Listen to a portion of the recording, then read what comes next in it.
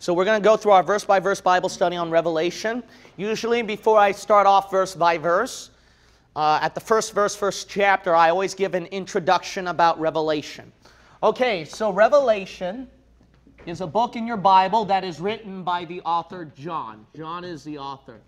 Now, I want to give... I want to mention right here in our verse-by-verse Bible study on Revelation that you'll notice the title of your book. It says The Revelation of St. John the Divine. Now, some pious independent fundamental Baptists, they're going to say, no, it's not the revelation of St. John the Divine, it's the revelation of Jesus Christ. So look at Revelation chapter 1, verse 1. Notice it says right here, the revelation of Jesus Christ. So you'll notice right here that since it says the revelation of Jesus Christ, that Jesus Christ should be the one whose name is after the book of Revelation. But the problem with this teaching is that you got to realize that we do realize that Jesus Christ, that this is his revelation that he's giving to John. We recognize that. But we don't have to act like overtly pious and say, well, there's an error right here in the name of the book of your Bible because it's technically not revelation of St. John the Divine. It's a revelation of Jesus Christ. You got to realize that sometimes when you look at the word of, it can be used where this one is actually the object sometimes. So this one we know, revelation of Jesus Christ at chapter 1, verse 1, is the subject. This is Jesus Christ revelation. When we say the revelation of St. John the Divine, John can be the object in this case, so we don't have to be overtly pious. Sometimes you'll notice that too. Excuse me. Sometimes you'll notice in your Bible when it says the word of, and then there's a word after that, it does not technically mean that sometimes that the word after the word after the word of, it has to be a subject all the time. So you'll notice that several times throughout your Bible. You'll see that. Sometimes you'll say the salvation of Jesus Christ or the salvation of God. Does that mean that God needs salvation, that he's the subject? No, sometimes the word can be an object after that. Sometimes it could be an object after that. So, revelation does not have to belong to John, but he's the object of it. He is the object of it. So we see right here, revelation belongs to Jesus, but John becomes the object of this case. So there's nothing wrong with your King James Bible where it says the revelation of St. John the Divine. So notice right here that John is the author. We believe he wrote it sometime before AD 91 or AD 96. Now the date is important. You might say, why is that?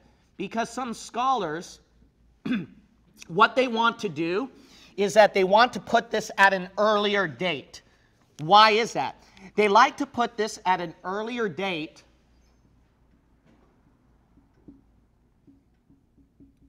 so that the prophecies in the book of Revelation does not have to come out true. So that's what they want to do.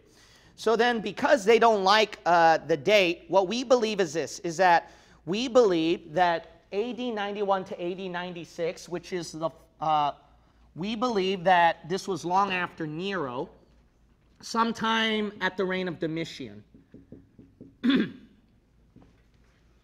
So, for some of you who don't know much about history right here, if you look at the history of the early Christians during that time, they were suffering tremendous persecution under Nero.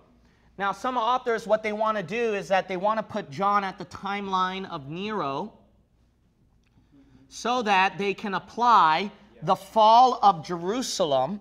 So, we know that Jerusalem lost its capital and city during this timeline, see? Or sometimes slightly earlier. They want to make the book of Revelation applying to the first centuries, not in the future. That's very important to understand. The majority of churches, believe it or not, majority of churches or scholars they try to put Revelation within the timeline of the first centuries. They don't like to put it in the timeline of the future. Because why does Satan want that? Because that way you get rid of prophecy at Revelation. Yeah. And then you get of a book that is current event with today's going on what's happening soon in the future.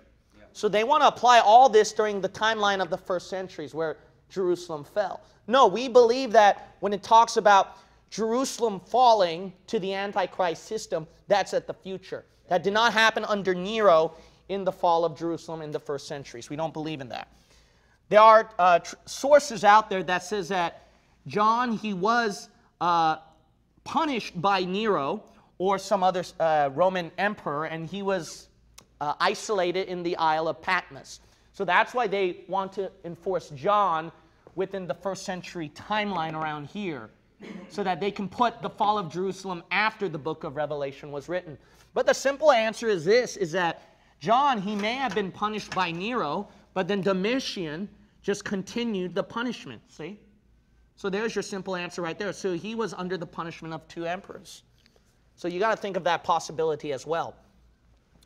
Nevertheless, what we do know is this, is that in the chronological order and timeline, we put it around 91 to 96 AD. That's where we put it at. And some other highlights about Revelation is that because they don't like this book, there is a method where we use interpretation for this book that I want you to keep in mind. It is a pre-millennial objective. You have to put a pre-millennial. You might say, why pre-millennial? Pre-millennial, there is a difference with that one with post and amillennial. What are the differences, right? Okay, the difference is this. So millennium means 1,000 years. Now, amillennial, they do not believe in their millennial kingdom sometime in the future. There's no millennium. They're living in God's kingdom already right now. So in those lenses, that's why they'll interpret Revelation as something that happened during the first century. We're already in the kingdom. Then you see postmillennial. Postmillennial, what they believe is we have to bring in God's kingdom. And that's like the majority of churches, you notice. That's why they want to shoot up the offering plates, build bigger empires for their churches, and then they're mentioning about building up God's kingdom. And you got Rick Warren, Joel Osteen, stuff like that saying that we're trying to bring God's kingdom here on earth. See, these guys are kingdom builders, kingdom bringers, and these people are postmillennial. Because post means after. See, it means after, bringing in. So they believe Jesus Christ is going to come after their kingdom reign. So after their kingdom reign, they're going to bring in Jesus Christ. Jesus Christ will say, what a good job. You guys did a wonderful job bringing the kingdom of God here on earth, so I'm going to finally come down. So that's postmillennial, after the millennium. Premillennial, we believe, is this. We don't believe the kingdoms of this world right now are being ruled by Christians or by God. This is under the devil's system. That's what we believe in. So we believe premillennial, before the 1,000 years. We need the King of Kings to bring his kingdom and set everything right. So that's what we believe in. Premillennial will also bring a pre-tribulation point of view as well. So in other words, before the tribulation, we believe Jesus Christ will rapture his church. So when you see this term right here, it's a good sign that you're in the right crowd. Because we always think of it this way. It's not us, it's Jesus Christ. That's what you're going to see in all these terms. It's not us, it's Jesus Christ. Post-tribulation, see, they believe in about going through the tribulation, resisting the Antichrist and his system. See, everything is man-made, man effort. You notice that? But no, we believe Jesus Christ is going to come before the tribulation. And he's going to rapture us before the tribulation. And then after that, then he's going to set up his own reign, his own kingdom. Premillennial, before the 1,000-year reign, Jesus Christ is going to come down, and then he's going to wipe out the Antichrist system, and then he's going to set up his kingdom. So that's the key right here. Millennial means 1,000 year. So when will Jesus come? After, or he's not coming at all, or will he come before? See, that's the idea. So we go through this premillennial lens concerning the book of Revelation. And premillennial, it will bring a literal interpretation. What you're going to notice about amillennial and postmillennial is that they will always go through an interpretation format. That's what they're going to do. Metaphorical, figurative. That's how they take the verses. We don't believe in that. We believe in taking it literally, as it says. They will apply this postmillennial, amillennial lens in a spiritual format. They're going to spiritualize verses. They're going to make all the verses figurative, metaphorical. Premillennial, on the other hand, we take the verses literally as they say. So we just leave it alone as it says. And then if it actually talks about some kind of locust coming out of the pit with a weird-looking face and then a weird-looking hoofs, and it's got scorpion tails, we take it literally. We're not going to apply it, oh, that's referring to the fall of Jerusalem sometime when the Roman soldiers came down like locusts. And see, you're really stretching the imagination right here. So that is the format, and I'm going to add this as a bonus, is dispensational. This is why we believe in dispensationalism.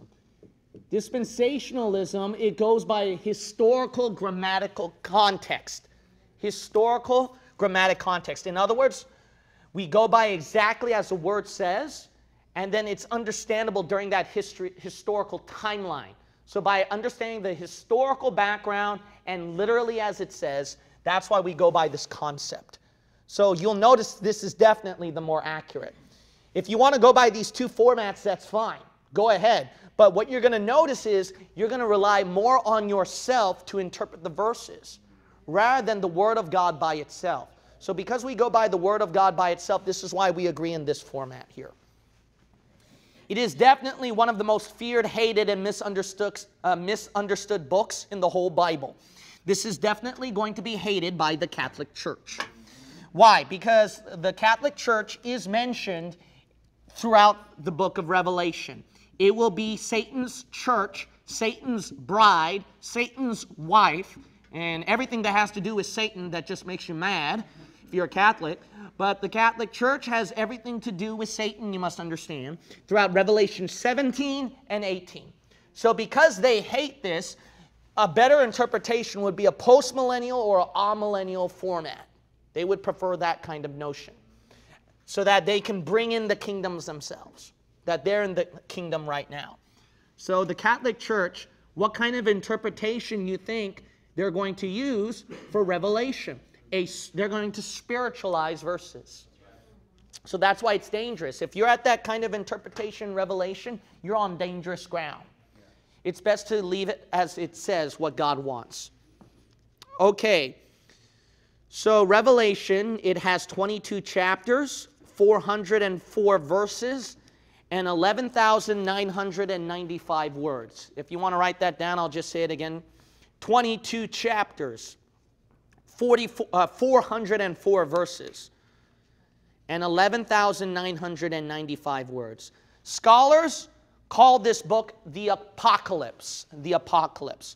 So what's very interesting is that if you go to scholastic studies on the book of Revelation, they will refer to this as apocalyptic, or apocalypse. They use that wording quite often. Yeah. But it's more accurately called Revelation. You might say, why? Because apocalypse is a transliterated word from Greek. Revelation is a translated word. It's a translated word. So apocalypse would be more of a transliterated word. Okay, so we're going to cover some interesting things concerning the book of Revelation. So what we do know, you're going to hear these terms quite often, or sometimes, but you're going to hear these terms, the premillennial, postmillennial, amillennial.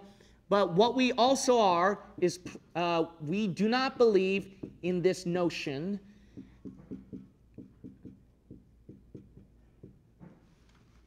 So concerning the preterist system believes this notion about the fall of Jerusalem. That's important to understand. So a lot of people have asked me, what do I believe about preterism? I do not believe in preterism. I do not believe in that. That is the enemy camp, the opposite camp of the literal dispensational premillennial approach. Premillennials, they try to apply everything to Nero as the Antichrist and then the Revelation timeline to the fall of Jerusalem. But if you read the word as it says literally, you can see that this is not going to match up unless you spiritualize and make the words figurative. Then you can stretch it to the timeline.